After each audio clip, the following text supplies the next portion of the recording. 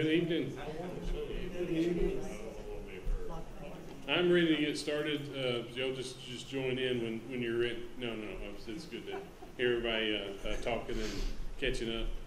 And we're going to go ahead and begin our worship service. We'll start with some announcements first, and making sure we remember one of the things that we get to do to pray and know that we can pray, and we've got God that's listening to us, and He only created the entire universe, so He's got some power that we don't have. So it's good to be able to pray to Him always, and of course we have so much to be able to pray for. I'm encouraged to pray for our leaders, our fellow Christians that are out there that suffering just because they're Christians. We have the works that we're up close and personal with, again, Costa Rica and India and Kenya, and then of course those around the world that are just trying to live the right kind of life and do what God wants us to do to further the kingdom. We had quite a few names on the list. It's either we're going to have to go with a smaller font or move names off, but there's again there's also more than this. Again, if you had a chance to look at the bulletin, there's more information about everybody that's here, or some of the folks that are here. But we have so many to pray for, and I'll throw in one more. Jeremy's on the road again. He's recuperated-ish from his wisdom teeth surgery. He's still doing swell. Actually looks more bruised now. There's a nice bruising on the side, so Hannah gets to tell whatever story she wants with that one, I guess. But he's officially moving to Texas, and next time that we'll get the chance to see him, I guess will be wedding week, and then after that, he's for sure hers. So we're officially empty nesters today. So listen, if I just start crying for random reasons, just keep walking. Don't even. It's different. Usually it's okay. We only have so many weeks, and he's going to come back from school, but he keeps telling us he's coming back at some point. He's still got stuff there, so we're kind of hoping he wants it. But again, of course, then all the others that are in here, again, there's some more information in the bulletin for some that are up here as well. And then the reminder for us to be able to come together when we can. It's Bible classes on Sunday mornings at 9 and Wednesday night at 7, and then worship at 10 and 5 on Sundays. If you will, go ahead and grab a book. You will see the list that is up here. We're going to sing from the book, and we'll have this order. We have names fill in the blanks for things, so we're good to go. So this time we'll turn it over to Nathaniel.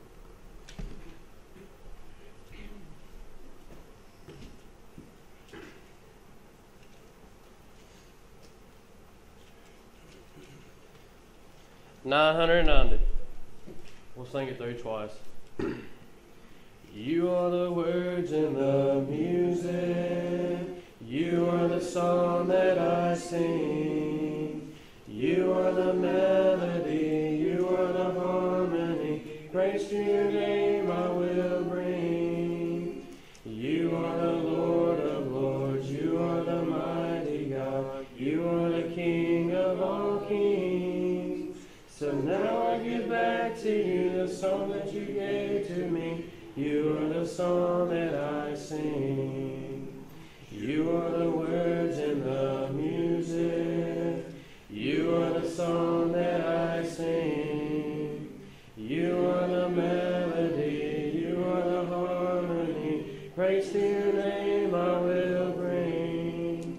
You are the Lord of lords. You are the mighty God. You are the King of all kings. So now I give back to you the song that you gave to me. You are the song that I sing. Next song will be 924. 924. We'll sing all three stanzas, then Brother Scott will have the opening prayer. I am mine no more.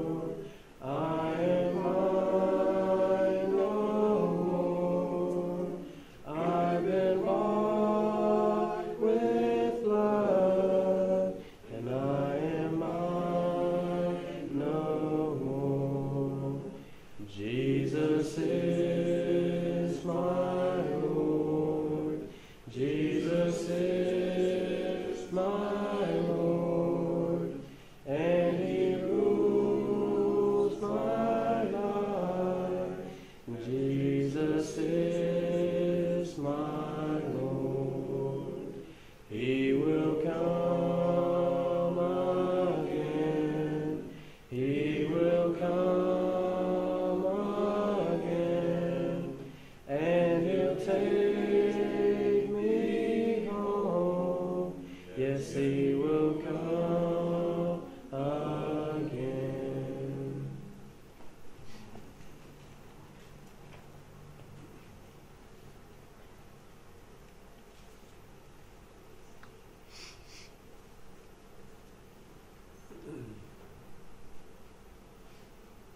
Father in heaven, we're thankful for this opportunity of being here together this afternoon to worship you. We are thankful that Jesus is our Lord. We're thankful that He gave His life for us so that we might be freed from our sins. We're thankful for the ones who have planned this worship period, and we're thankful for Nathaniel for leading these songs, for Gary for preparing a good lesson for us tonight, and for each one who is here because of the love that we all have for each other, the love that we have for you, that would bring us together for this reason, these reasons. Be with those who are not able to be with us this afternoon. Some are not feeling well. We hope that those things that are done for them will be beneficial. They'll be able to meet with us every time we come together. Help us as we study your word, that our minds will be clear, that we'll be able to think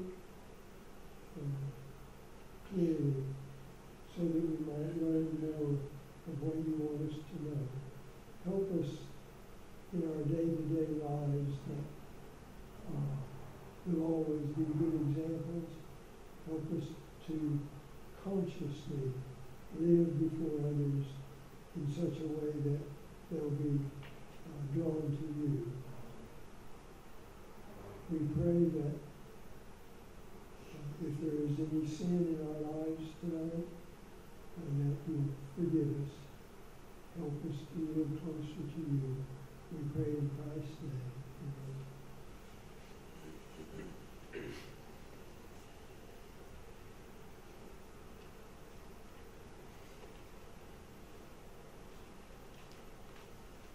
Does anyone here need to take the Lord's Supper?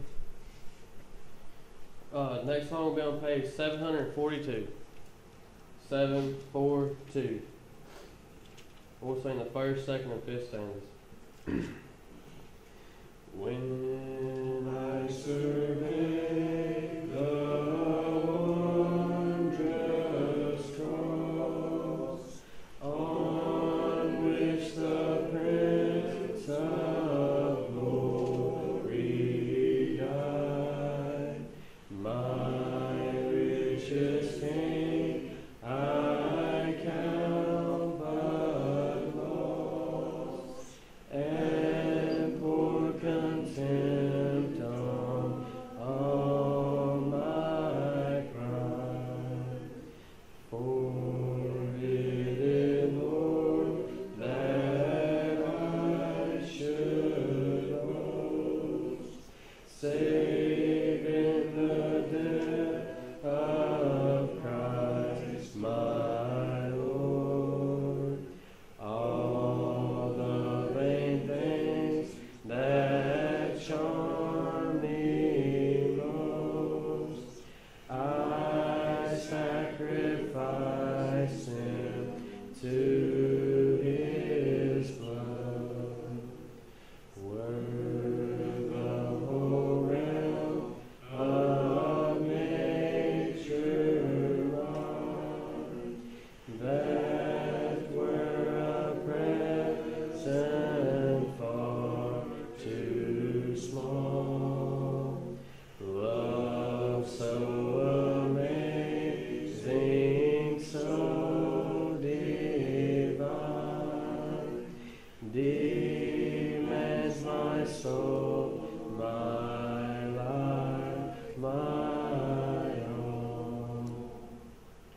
The song before lesson will be singing page 252. 252. And we'll sing the first and third stanzas. I am a poor, wayfaring stranger, while traveling through this world of woe. Yet there's no sickness, torn, or danger in that bright world to which I go. I'm going there to see my Father. I'm going there, no more to roam. I'm only going over Jordan. I'm only going over home. I'll soon be free from every trial. My body sleep in the graveyard. I'll drop the cross of self-denial and enter on my great reward. I'm going there to see my Father. I'm going there, no more to roam. I'm only going over Jordan. I'm only going over home. And the invitation song will be on page 714.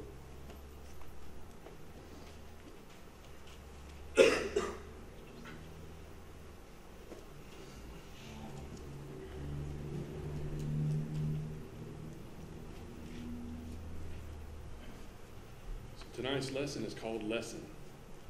No, that's just what's up there.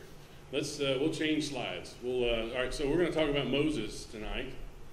And if you want to go ahead and turn to Numbers chapter 20, and we'll look at something bad that Moses did.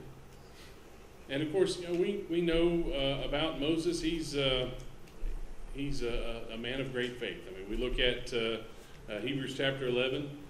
He gets, instead of just an honorable mention in the Faithful Hall of Fame, I don't know if that's a scriptural name to call it, but there's a few different names that people throw it out there. But he gets multiple verses, and we look at verse number 23. It says, by faith, Moses, when he was born, was hidden for 3 months by his parents, because they saw that the child was beautiful, and they were not afraid of the king's edict. By faith, Moses, when he was grown up, refused to be called the son of Pharaoh's daughter, choosing rather to be mistreated with the people of God than to enjoy the fleeting pleasures of sin. And just, pause there a minute. Again, here's another opportunity to talk about how great parents are that worship God, fear God over man. And because he had some great parents, he was able to grow up and be faithful, because he learned, starting at a very early age, the correct decision to make. Again, he was choosing rather to be mistreated with the people of God than to enjoy the fleeting pleasures of sin. He considered the reproach of Christ greater wealth than the treasures of Egypt. He was looking to the reward. By faith, he left Egypt, not being afraid of the anger of the king, for he endured as seeing him who is invisible. By faith, he kept the Passover and sprinkled the blood so that the destroyer of the firstborn might not touch them. And of course, it doesn't mention him by name, but he was there leading the way. By faith, the people crossed the Red Sea as on dry land, but the Egyptians, when they attempted to do the same, were drowned. And so that's some high praise. Again, here these scriptures are inspired by God, and he thinks a lot of it, and so is able to put him in there. So you can divide his life up into the 3 40-year sections. The first 40 years, was again a baby in the water, and brought up and lived in Egypt and grew up there, and then had a disagreement with somebody and solved that disagreement in his way, and then left Egypt for that to start the second section of his another 40 years where he was a shepherd and in the wilderness, and then that final 40 years was leading the children of Israel out of Egypt and again escaping slavery and heading towards the promised land. And in that third section of the 40 years, that's kind of where we're going to be tonight. It's when he was leading the children of Israel in the wilderness. He commits a sin. And as soon as he does, God says, well, okay, you did that wrong. And here's your punishment. And his punishment was he wasn't going to be able to head towards Canaan. I mean, he was leading the way. He probably had a vision of what it would look like. He probably had, this is how it's going to look when we finally make it there. God's people, and I'm going to lead them, and, well, they got to see it. He just didn't get to set foot in it. And so what I want to do is look at this sin and look at why, well, it seems to be a pretty big one. It had some serious consequences. Not so serious that it kept him out because he was able to make things right with God. Of course, we see Moses show up later at the Mount of Transfiguration, brought his friend Elijah. Maybe Elijah brought him. But they are there discussing with Jesus what's going on or what's coming up. And so we know that things work out in the end for Moses, but something bad happened along the way to Canaan. So let's take a look at it. And we won't water down the story any. We're going to tell it just like it is. We're going to read it straight out of the scriptures. All right. Numbers chapter 20, if you're already there, we'll look at the first verse. The people of Israel, the whole congregation, came to the wilderness of Zin in the first month, and the people stayed in Kadesh, and Miriam died there and was buried there. Now, what we're talking about starts in verse number 2, but we'll throw that in with verse number 1.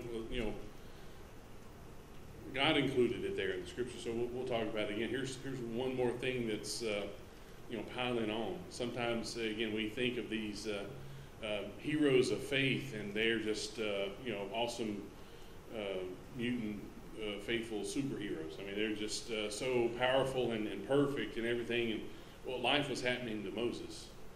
And of course, if you read all through there, again, he had a lot of stress because at one point, of course, all the people would come to him to get problems solved. The buck stops here. Well, there were a lot of bucks that were stopping there, and so of course he eventually got some wise wisdom, and was encouraged to get other people to help judge, so that he wasn't having to answer every single problem that came up, and I'm sure that probably helped. But then, well, his sister died. Of course, we remember Miriam. If we go back into the first part of Exodus, she was the one, of course, that once Mom put him out there in the little ark, that she followed along, and she was the one that was nice enough to offer. She happened to know somebody that might be able to help raise him. One of those Israelite women. And so got Mom and was able to help Moses get raised as a child and then sent off into the University of Egypt, where thankfully he didn't learn as much as they wanted him to learn. But again, here's something he has to deal with. His sister died. And so, again, I don't know how much time was between verse number 1 and 2. It doesn't look like a whole lot of space in the Bible. But we don't know that, but how much time exactly. But it was around the same time we move into verse number 2. And not only is he, of course, dealing with the grief of losing his sister, and now, amazingly enough, I know for those of you that have read this before, you're going to be shocked to find out that the children of Israel had a complaint. Verse number 2, there was no water for the congregation. Again, there was no Walmart to stop in and buy palletfuls of water bottles or anything like that. So there was no water for the congregation. They assembled themselves together against Moses and against Aaron. Again, it's not just, hey, let's come to... Listen, we should ask Moses. He's helped us out in the past. He's, done okay. I remember walking on dry ground through water on both sides. I remember, food. I remember getting water before. I remember bitter water that suddenly is sweet and able to drink. He was there in every single instance. Oh, he also did it. No, they're not, gathering up to say, Moses, we're ready for you to lead us into the answer again. They are there to complain. They assembled themselves together against Moses and against Aaron, and the people quarreled with Moses and said, would that we had perished when our brothers perished before the Lord. Why have you brought the assembly of the Lord into this wilderness, that we should die here, both we and our cattle? And why have you made us come up out of Egypt to bring us to this evil place? It's no place for grain or figs or vines or pomegranates, and there's no water to drink. Then Moses and Aaron went from the presence of the assembly to the entrance of the tent of meeting and fell on their faces, and the glory of the Lord appeared to them.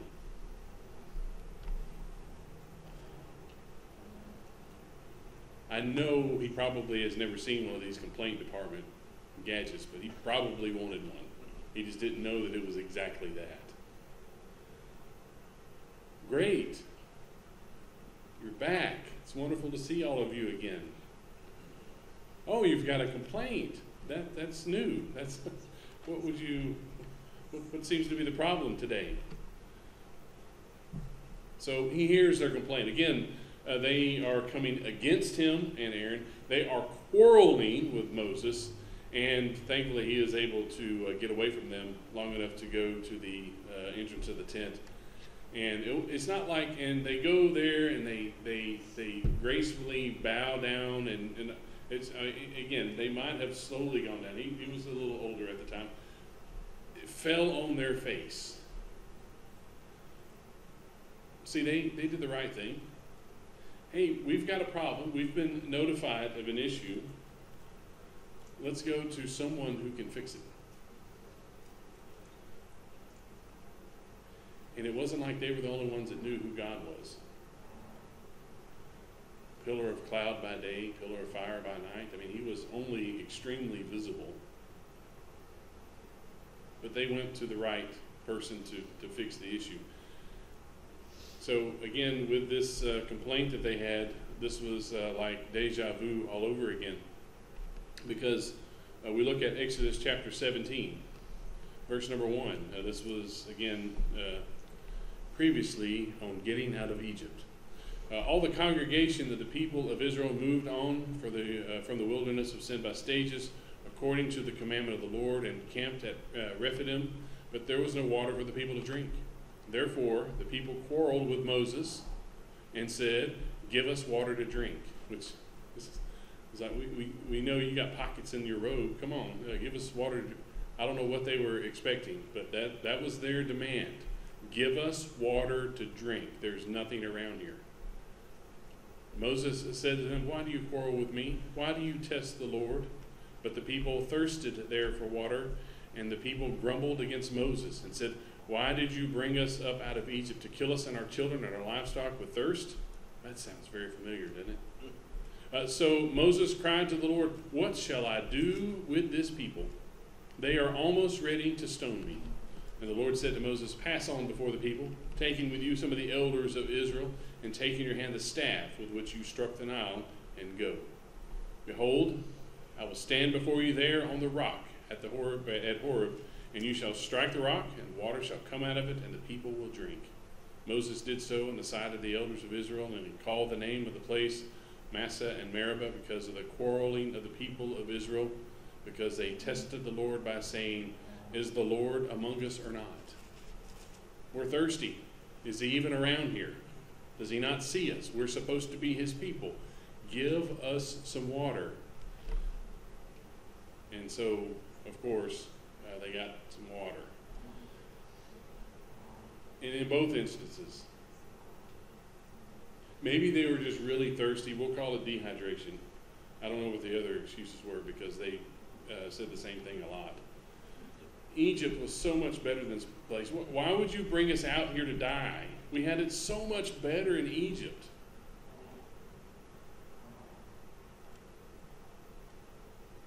I don't know how many times he actually reminded them of what they were going through in Egypt. I'm sure the number of times that he wanted to remind them of what they were going through in Egypt was very, very high.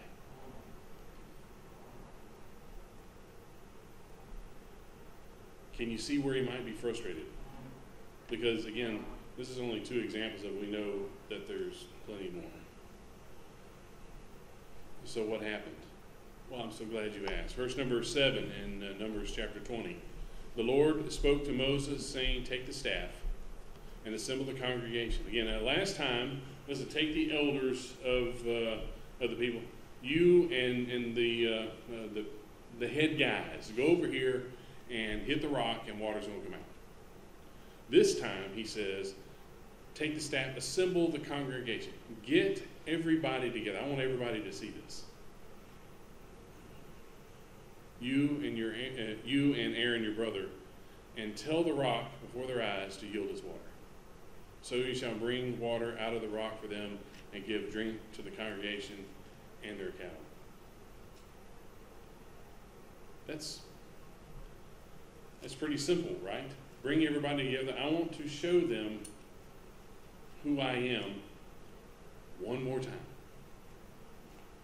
And so, of course, having his instructions, he doesn't do exactly what God instructed him to do. Verse number 9 of chapter 20, Numbers 20. Moses took the staff from before the Lord as he commanded him. Okay, that's one step. Take the staff, check, I've got it. Then Moses and Aaron gathered the assembly together before the rock. Okay, bring everybody together. Bring the congregation together. I want them to be able to see all this stuff. He does that, check. And he said to them, hear now, you rebels, shall we bring water for you out of this rock? Moses lifted up his hand and struck the rock with his staff twice, and water came out abundantly. And the congregation drank, and their livestock. We can uncheck that box. God told Moses, tell the rock to bring the water out. And he smacked it instead. Twice, just for good measure. The Lord said to Moses and Aaron, because you did not believe in me, to uphold me as holy in the eyes of the people of Israel, therefore you shall not bring this assembly into the land that I have given them. These are the waters of Meribah, where the people of Israel quarreled with the Lord, and through them he showed himself holy. So, again, instead of doing exactly as God said to do, Moses takes it into his own hands and strikes the rock a couple times. And it's just as big a deal out of something as simple as, we'll say something as simple as following all of God's instructions.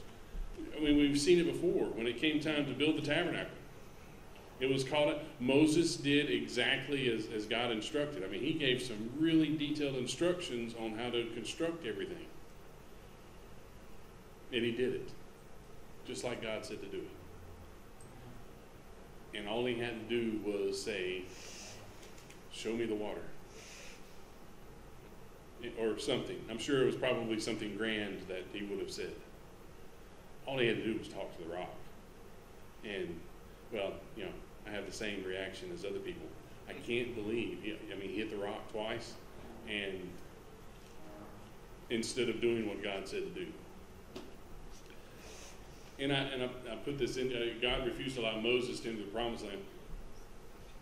And Aaron. They were both there. And he says to them, he says to Moses and Aaron, because you didn't believe in me, to uphold me as holy in the eyes of the people of Israel, you will not bring them into this, this assembly into the land. Now, Aaron dies in just a few verses. Usually it's a bigger point for Moses because Moses, goes on a field trip. And God allows him to go up and says, take a look. This is where they're going. This is where you're not going, but this is where they are going, and I want you to be able to see it. And so you say, Moses wasn't allowed, but again, this was a Moses and Aaron thing. Here they are as the leaders,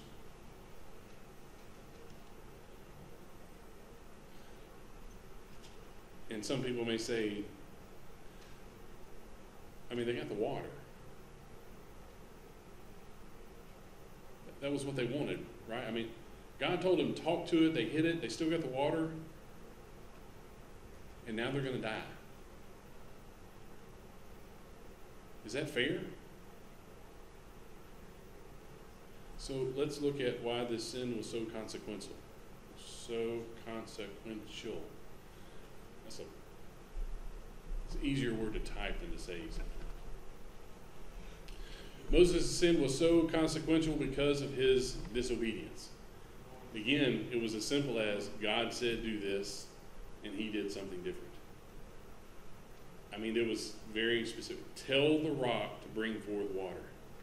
Smack, smack. There's a difference in those two things. And so, well, God demands obedience to his instructions. Again, we look at God's answer to, here is the whole assembly brought together. And my fearless leader and the high priest don't do what I tell them to do in front of everybody. Something had to happen. God's holy. God is perfect. God is just. Something had to happen because they disobeyed. They can't just say, God said to do this. Let me show you this is a better way. I'm going to feel really good about this because, well, he probably felt really good about smacking that rock. He was angry with the people. But God demands strict obedience. We see Nadab and Abihu, of course, they offered the strange fire as they are preparing to put fire for the incense. They offered this unauthorized fire, whatever that means. There's, of course, you can Google that and find about 14 million different versions of what exactly happened. We know they broke God's instructions. And they suffer the consequences because of it. And again, here's what God said about it. Verse number 3, Moses said to Aaron, "This is what the Lord has said. Among those who are near me, I will be sanctified. And before all the people, I will be glorified." They were offering worship to God for the people, and they broke God's instructions. That means that they weren't sanctifying and glorifying God, and they were punished. So the same type of thing that happened to Nadab and Abihu, where Moses said, hey, they knew, they should have known, and Aaron held his peace. Aaron understood. They broke God's instructions. I don't like the fact that my sons were killed, but they broke God's instructions. And then Moses and Aaron do the same thing. They broke God's instructions, and they also suffer the consequences. Genesis chapter 4, we can go back to even earlier, Cain and Abel. And, of course, we see Cain was a keeper of the ground, worker of the ground. Abel was the keeper of the sheep. So we had, fruit, vegetable farmer, something like that for Cain, and then, had the shepherd for Abel. And they were offering sacrifices, and Cain brought from the fruit of the ground, and Abel brought the firstborn of his flock. And God was pleased with Abel's and not pleased with Cain. Again, you can find all kinds of different reasons of why God wasn't pleased with Cain. We aren't told. Cain was. Here is what I expect of a sacrifice from you.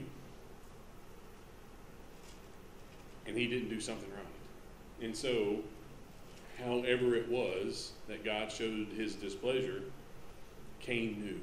God was not pleased with it because he hadn't done what God had said to do. He saw Abel's offering, Cain did, and saw that he had done it right. God showed he was pleased with Abel's. God demands obedience. exact obedience. We see the last one, look at the fall of Jericho in Joshua chapter 6. Of course, they go marching around once a day for 6 days, and then they march around the 7 times on that 7th day, and then the walls came tumbling. They come tumbling down. And they were given some instructions. If you remember the instructions they were given for Jericho, when all of a sudden they don't have any protection against the army of Israel. Don't take anything. Everything that is going to be taken would be then given to God. It is destroy the people, destroy the animals, the gold, the silver, all that's holy for God. That's going to be taken. That's going to be put into the tabernacle and given to the work of God. Nothing for themselves. This first move into the land of Canaan, that was God's. When they started moving in other places, they would be able to take over these cities, and they would move in with houses ready to go, farmland ready to go. They would be able to just move in, and God was giving it to them. This was God's. It was pretty easy, right? I mean, you march around the wall a few times, and the wall falls down, and easy win. And so then they basically, it's like the United States Army versus the Army that's here in Sandy Cross. Well, we wouldn't send, the big red one into Sandy Cross to take it. We're going to send a few soldiers in and take care of a few things. It's not going to take very long. There's not much to it. Well, that's the way it was with Ai. You have the entire army of Israel. There's no need to send everybody. You guys go take care of it. Wipe that one out. We'll move on to the next one. And it's a rout, except it's Ai defeating Israel. Joshua is a little distraught, upset with God, upset with what happened. His word. Listen, I know we don't have Fox News or CNN or something like that, but news of this is going to get out. People are going to find out, here is this, everybody was so afraid of Jehovah, and then they go against this little rinky-dink town, and they can't even beat them. What are people going to say about you, God? And God was basically, why are you laying there? Get up. Israel has sinned. Something's gone wrong. You did not completely obey me. And now you're suffering the consequences to the point where there's a few dozen people that died because of it. We look at, of course, the fact that they figure out that somebody stole something. Achan saw some things and decided, I'd kind of like it. So we look at verse number 16 and see that he ended up taking some of the, a coat. He took some precious metals. He took things and hid them under his tent. And again, when compared to the entire town, when compared to the entire nation of Israel, it wasn't a whole lot. One guy took some things. But God demands obedience. Exact, strict obedience. And so because they did not do exactly what God said, then they suffered the consequences. And we see in verses 22 through 26, they make things right with God. All Israel stoned him with stones. They burned Achan and his family. We see back in verse number 24, Joshua and all Israel with him took Achan the son of Azerah, and the silver and the cloak and the bar of gold, his sons and daughters, his oxen and donkeys and sheep and his tent and all that he had, and they stoned him with stones. They burned them with fire and stoned them with stones. And they raised over him a great heap of stones that remains to this day.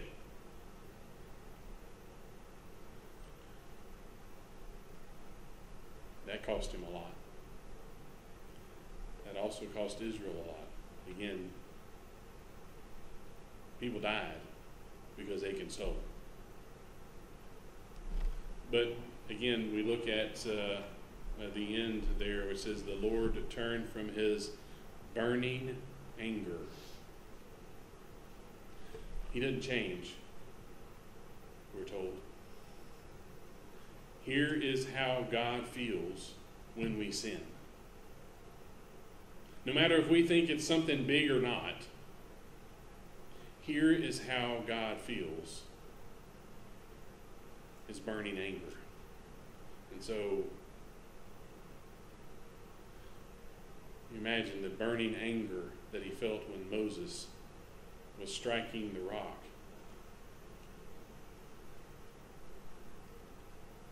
That's not what I said to do. You're supposed to be leading my people. If you can't follow my instructions, how do we expect them to?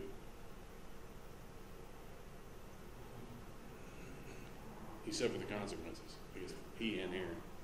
But again, compared to Achan, I think he came off pretty well. Again, like I said, we see him again later in the New Testament. We know that he made things right with God, and everything ended up being okay for him eternally. But there's a reminder for us in there somewhere. Moses' sin was so consequential because of his anger. He was very angry at the people. And, well, he didn't hide it very well. He let them know how angry he was. We have verse number 10, Moses and Aaron gathered the assembly together before the rock, and he said to them, "Hear now, you rebels, shall we bring water for you out of this rock?" He didn't call them rebel scum or anything like that, but still, you went against God, you're going against God, and really, I mean, again, this is conjecture. It's almost like you're going against me. I mean, seriously, for what all I've done for you, and you're coming here to complain about this again?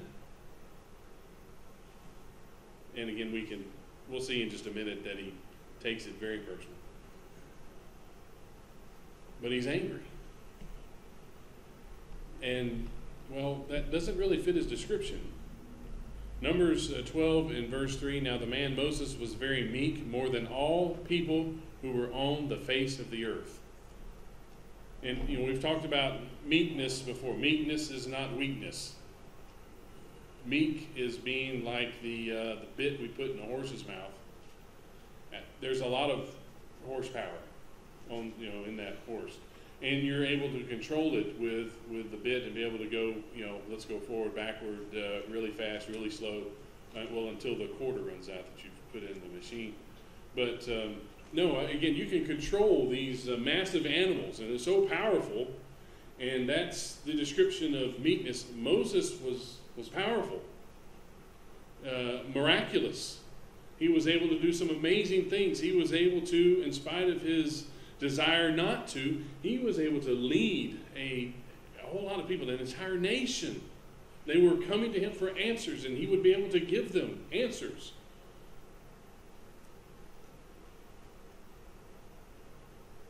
And he had this power under control. Well, except when he didn't. And sometimes that we have to be cautious of that ourselves. Sometimes we may be really good at something. And then sometimes we may think, well, I don't have to worry about that because I'm really good at this something. And sometimes that something we lose control of. And that seems to be the case with Moses. He was angry. And again, lost control of knowing exactly what he was supposed to do, but he didn't do it. The same way with Peter. He was so brave. He was ready to fight. He was ready to well, he did. He cut off an ear, ready to go into battle for the Lord. He was the first one to jump up and tell Jesus exactly who he was. He was ready to hop over the side of the boat. Listen, command me to come out onto the water, and I'm going to walk on water just like you. Okay, come on out. And he did it.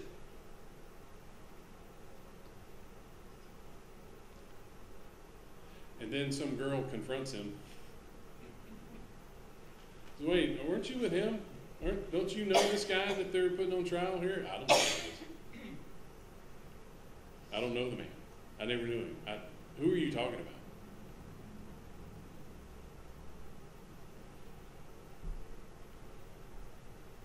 I mean, he knew that wasn't going to happen. He even told Jesus that wasn't going to happen.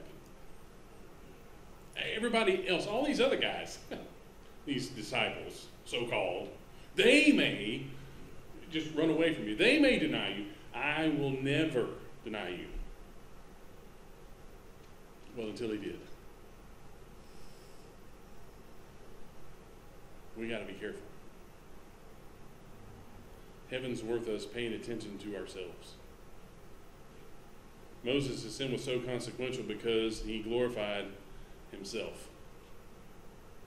Again, it seems as if he was pretty angry at the people and to remind, don't you know who I am? I mean, Google me. No, you can't do that yet. But let me tell you about who I am. I'm the leader that God set out before you. I'm the one who's helped you through all these things. Must we bring forth water? He had a powerful mouse in his pocket, I think, or something. He was there to talk to the rock. Just saying words doesn't usually work unless you have Alexa lined up to turn on your water when you tell her to. But when you're talking to rocks, normally that doesn't happen. So if he would have said something, it should have been obvious to everybody, well, God's pretty powerful if he can bring water from a rock after this guy just starts talking to it. And instead, he pops a hole in it so water comes out. He at least hits it. And so we see, again, verse number 12, the Lord said to Moses and Aaron, because you did not believe in me. Well, obviously they believed in God. They talked to him. They talked to him all the time, right? They knew who he was. Oh, well, there's that faith thing again. They didn't do what God said to do. Just having the thought of, I know who God is not enough. We actually have to be obedient to show our faith. They didn't believe in God, coming from God's mouth himself. Because you didn't believe in me to uphold me as holy in the eyes of the people of Israel, you're not going to make it into the land of Canaan.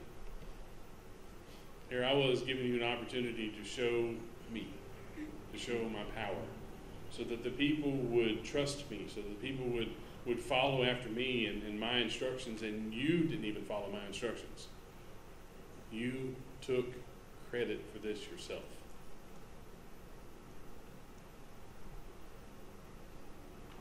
We don't see that God was angry. Because, listen, what do? They want water, and they're complaining about it. What are we going to do? And he says, well, bring them all together. Let me get you some water. See, normally you could tell when God was angry. We see, of course, after the rebellion, Korah's rebellion, some of the people that weren't swallowed up by the earth were complaining that some of their fellow Israelites were killed. And so we look at Numbers chapter 16, verse 41. But on the next day, all the congregation of the people of Israel grumbled against Moses and against Aaron, saying, you have killed the people of the Lord. When the congregation had assembled against Moses and against Aaron, they turned toward the tent of meeting. And behold, the cloud covered it, and the glory of the Lord appeared. Moses and Aaron came to the front of the tent of meeting. The Lord spoke to Moses, saying, get away from the midst of this congregation, that I may consume them in a moment. And they fell on their faces. And Moses said to Aaron, take your censer, put fire on it from off the altar, lay incense on it, and carry it quickly to the congregation and make atonement for them, for wrath has gone out from the Lord. The plague has begun. So Aaron took it as Moses said, ran into the midst of the assembly. Behold, the plague had already begun among the people, and he put on the incense, made atonement for the people, and he stood between the dead and the living, and the plague was stopped. Now those who died in the plague were 14,700, besides those who died in the affair of Korah.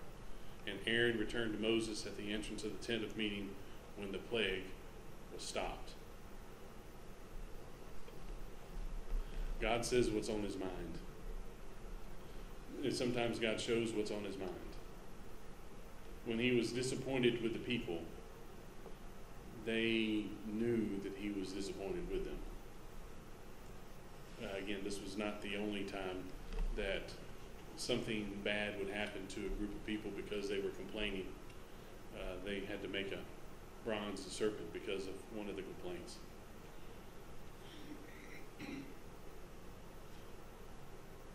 Moses promoted himself more than he should have. And again, was disobedient in anger. So what are we getting from Moses? What can we learn from this sin and his repercussions? Well, of course, hey, he did wrong. He sinned. His disobedience. And, well, we get reminded in Acts chapter 17 from Paul that God's not going to look over it. The times of ignorance God overlooked, but now he commands all people everywhere to repent. God expects us to be obedient to him, because he's fixed a day on which he will judge the world in righteousness by a man whom he has appointed, and of this he has given assurance to all by raising him from the dead. Getting away from sin, getting us away from sin, is the reason that Jesus came to die on the cross. If God is going to say, well, listen, they got the water. He smacked it. I told him to talk to it. It all worked out in the end. I'm just going to overlook this. He just cheapened the death of his son. You know, the one that he had to sit there and watch for hours as he was dying in agony. Now, the one who he had to turn away from because, well, he had sin and God can't have anything to do with sin. The one that he'd been planning on since before even time began, of this is what's going to happen, and then making everything happen exactly the right way. If he overlooks sin, why did he even send Jesus in the first place? Why not just overlook the sin? He can't. He's holy. He's righteous. He's just. Hebrews chapter 5, again, although he was a son, Jesus, he learned obedience through what he suffered. Being made perfect, he became the source of eternal salvation to all who obey him. Again, Jesus asked if there was a different way for us to be able to have freedom from sin. Let this cup pass from me, but not my will. Let yours be done. Jesus understood what it meant to be obedient to God no matter what. And his no matter what was huge. It meant his death.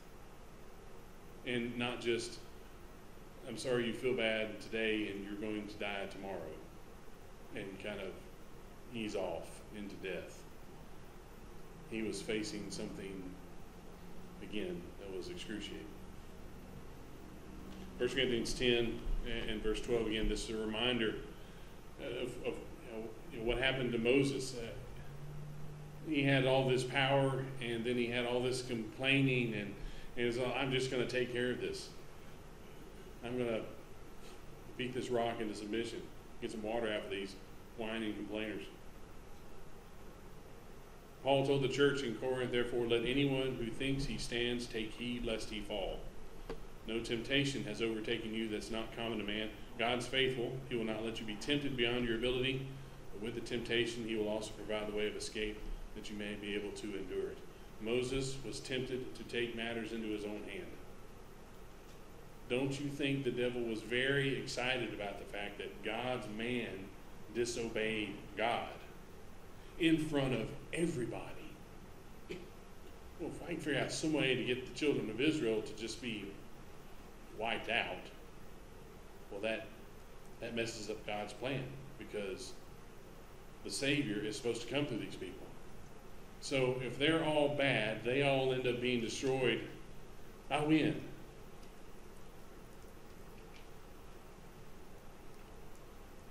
Moses faced temptation, and he failed this time. Where before, of course, we read, he faced temptation there in Egypt. way more money than the Publishers Clearinghouse sweepstakes.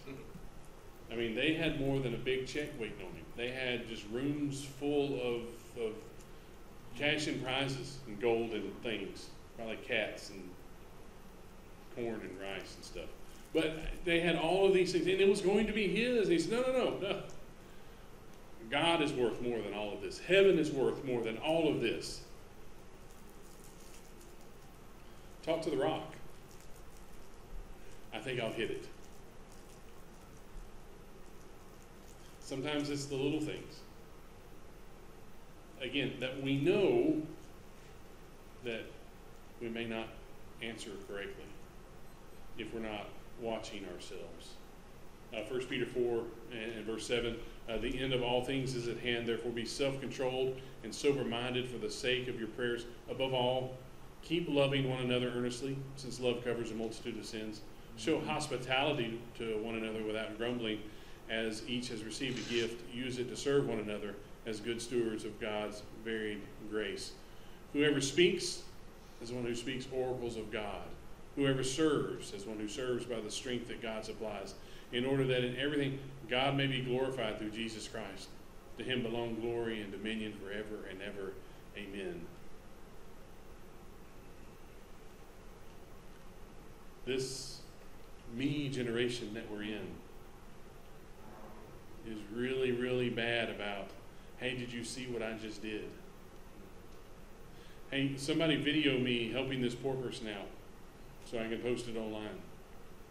Hey, here's how much money that I gave.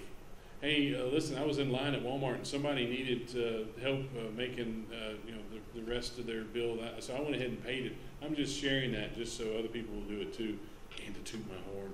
And so over and over and over again, people say, look how great I am. And God said, listen, yes, you need to keep doing all those awesome things. That's wonderful. Who should be getting the glory? You're doing that because, well, those are my instructions to you. You're just following my orders. You're just being obedient to me. Let's give God the glory. Moses didn't, and he suffered the consequences. Aren't we going to learn from him? 1 Corinthians 10:31, again, so whether you eat or drink or whatever you do, do all to the glory of God. And again, just because Moses knew the right answer didn't mean that he gave it. And obviously in this particular case, he did not. Normally he did. Over and over again, we see how faithful he is. I mean, again, he's there in Hebrews 11. He was a great, great man. But he wasn't perfect. And he could have done the right thing easily. Just move his lips. He had a better way. One that made him feel better, probably for just a very short amount of time. In James 3, verse 1, not many of you should become teachers, my brothers, for you know that we who teach will be judged with greater strictness. We need to make sure that, again, as we are teaching, and we talked about some of that this morning, as parents, as those who are even teaching some of our young children, we can just be living life and teaching by what we are doing, how we are living, by the very people in our house. So they may be watching us. A stranger at the store may be watching us.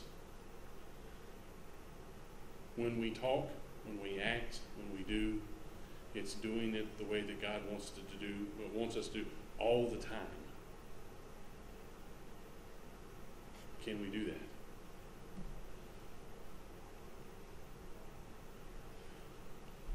Again, Moses is an awesome person. God's holy, perfect, righteous, fair. It's Moses. Big Mo. He's done so much for God, so much for his people. I mean, God obviously knew him. He talked to him. Again, not just through the words that Moses wrote. He talked to Moses. God knew exactly who Moses was. And they were close.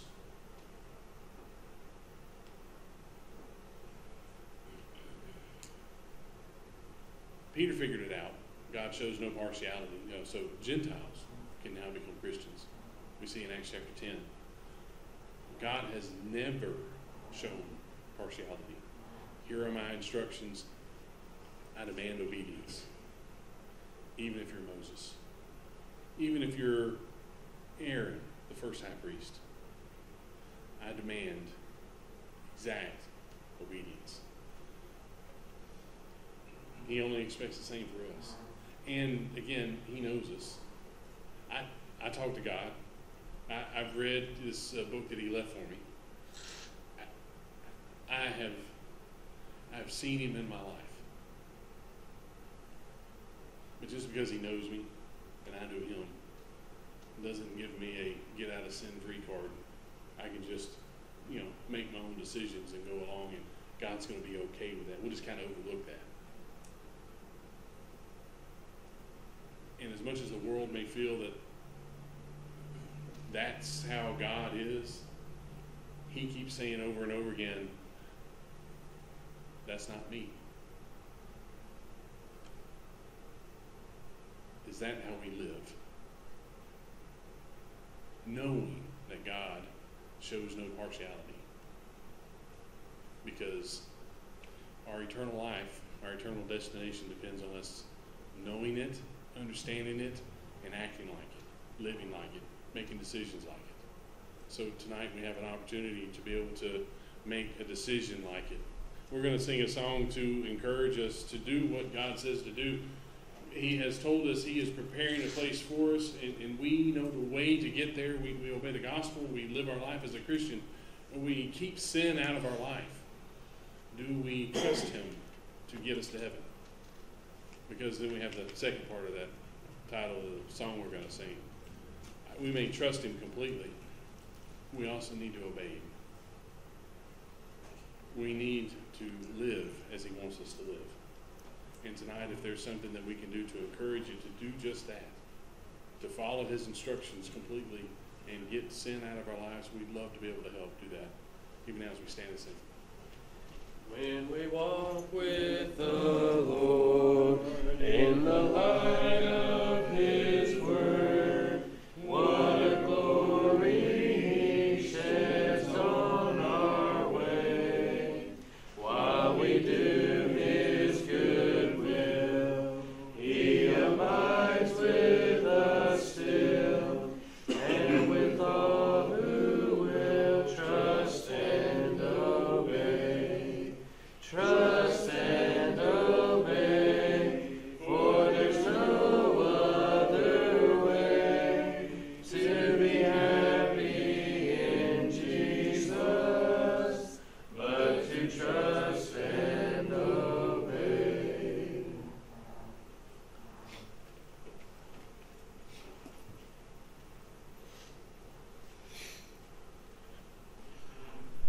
Let us pray.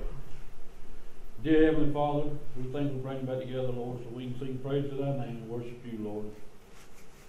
Bless those who are sick and those who may be traveling and that couldn't be here with us tonight. And bless those that still recover from surgeries and those that got surgery coming up, Lord. Just bless them and let us take something from Gary's lesson tonight and let it apply it to our everyday life, Lord. Just bring it back next point in time.